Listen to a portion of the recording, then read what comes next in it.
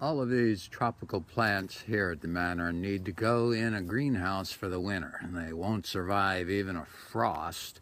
So I've usually put them in our big 50 by 30 greenhouse at the other end of the property. And I had an accessory small gazebo that I covered with plastic, but that has since destroyed itself over time, and now I need some extra space.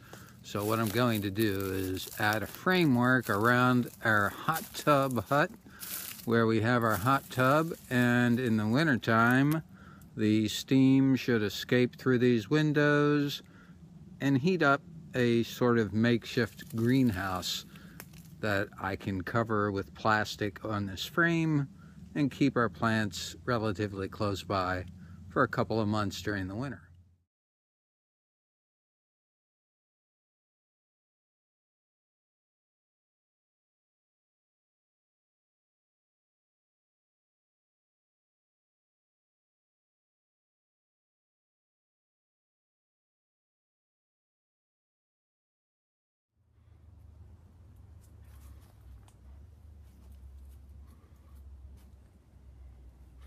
I saved these metal posts from our old gazebo that had it covered the structure before, so I get to reuse them.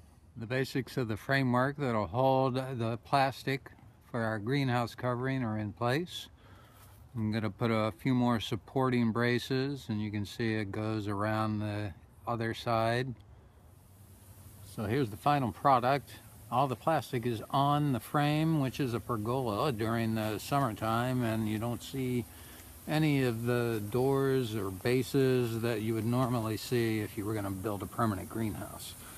So this is a best of both worlds.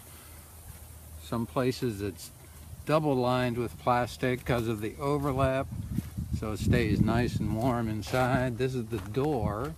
Instead of stapling this part, I've got little nuts that I drive into the wood and just take them out. Then once inside, we've got plenty of warm tropical environment. I calculate there's about 220 square feet that we can put all our sensitive plants in, and it's heated either by pulling in a standard electric or gas heater, or I just open up the hot tub there and the heat from that streams out into this greenhouse and keeps it perfectly warm. Right now I'm waiting for the colder temperatures to fill it up, but once they arrive, I'll put all those plants that are in the yard right now into the greenhouse and won't have very far to bring them, saving my back for another decade of work.